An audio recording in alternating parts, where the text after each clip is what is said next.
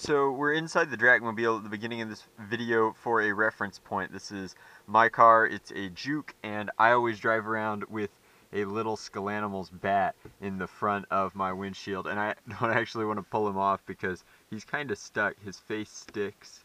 Here we go. So he never moves, which is awesome, but this is my little bat in my car, and now that we have recently purchased the Draculina, her first car, which she needed for university purposes, I figured she could use an avatar all of her own, and it looks like she has overheard me making this video, so I got you this! That's so cute! So this is like the Monster High equivalent, I guess, and it's Sir-Hoots-A-Lot, and he's a bat.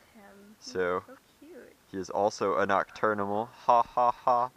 But here, do you want to unbox him? Sure. So I guess he's the ghoul's pet, property of Ghoulia Yelps. Ghoulia Yelp. Hey. Got him. Okay. Yeah, sure. You have a lightsaber I might. on your keys? I might.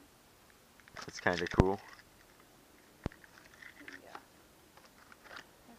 Oh, wow. They boxed him up really well. Well, he is a bird. If he was not secure, he would fly away. So, like obs. You make a pretty good point there. It looks like he is one of 3 in the series. There's also a dog and a bat. What's the bat's name? I don't... Count Fabulous. Yeah, I'm glad we did not get that one. That's a little too redonkadonk for me. Too much. I couldn't take a bat seriously if its name was Count Fabulous. But he's so fabulous. Oh, man. Yeah.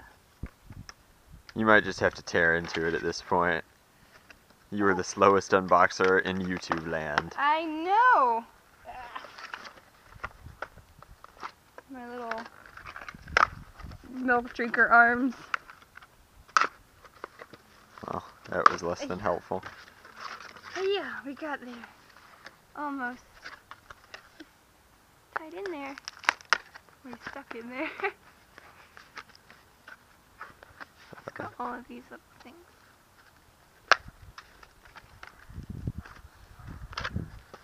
Right.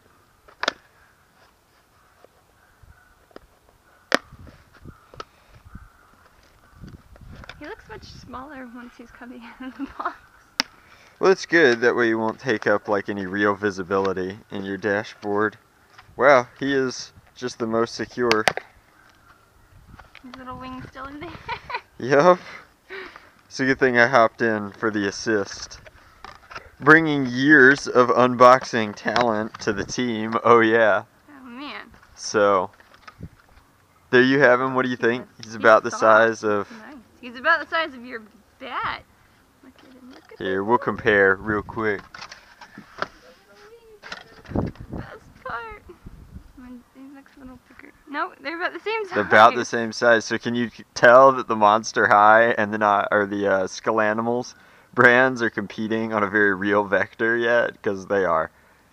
They are. Alright, well, we'll get him installed, and then that'll be the end of the review. But obviously, the Draculina likes him, so he can't be a terrible stuffed animal, because she is a very particular taste when it comes to her fuzzy buddies.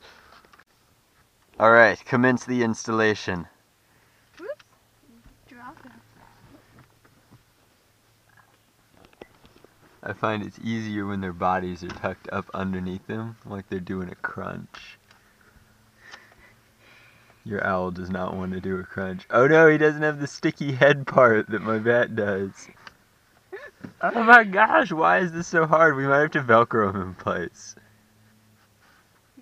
Maybe. Alright, I have a new solution. In the back? Nope. At least for this trip.